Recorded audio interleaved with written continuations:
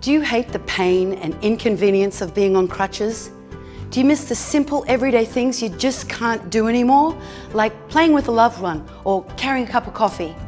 Hi, I'm Kelly Roberts, and I'm here to help you regain your freedom and take back your life with the iWalk 2.0. The iWalk 2.0 is an amazing hands-free mobility device engineered to transfer the stress and strain of walking from your hands and wrists to your legs, leaving your hands and arms free to help you with the tasks of everyday life. Now I'm going to show you how fast and easy it is to assemble and fit your iWalk.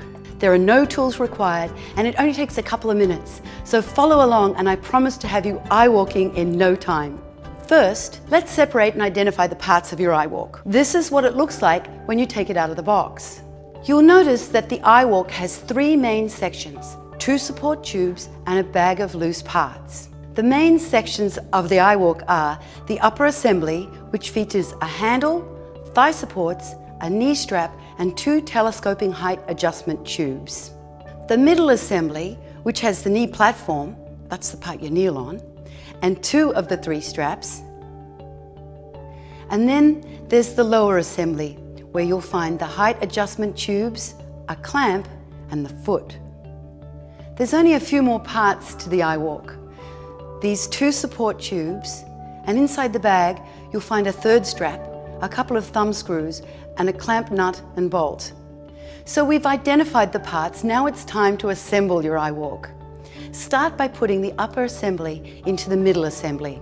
Make sure the handle is facing forward and just slip the 2 tubes into the sockets of the knee platform. See the holes near the bottom of the sockets? On the left side, you might need to rotate the lower tube to get them to line up.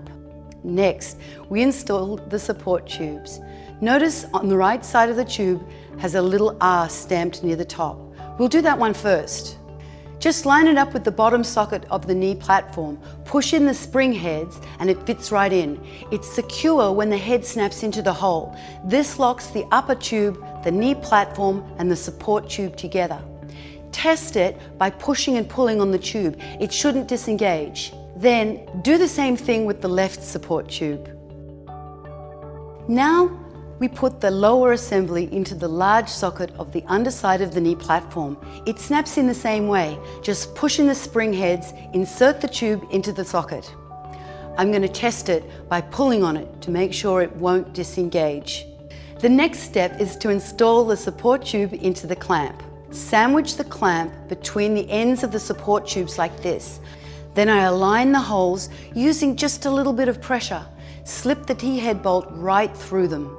Then thread on the T-head nut, but leave it loose for now.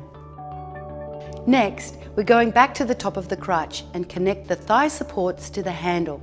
All we do is take these thumb screws and drop them through the slot on the top of the handle.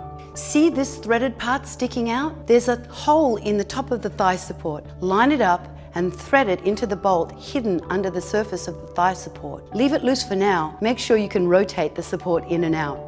Now do the same for the other side. And the last step, installing the straps.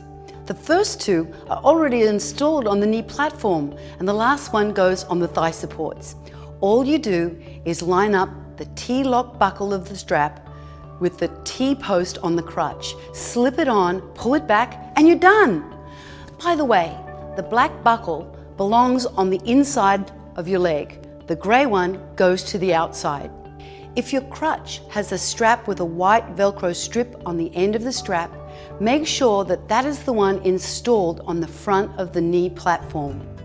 That's all there is to it. I told you it was easy. Your iWalk is assembled. Keep in mind that if you ever have to disassemble your iWalk, let's say to fit it into an airplane's overhead storage bin, taking it apart is pretty much the reverse of putting it together.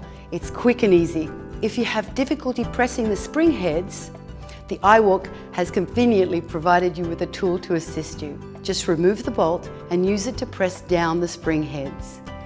Now before you start iWalking, check out the next video where I help you custom fit your iWalk to assure maximum comfort and safety.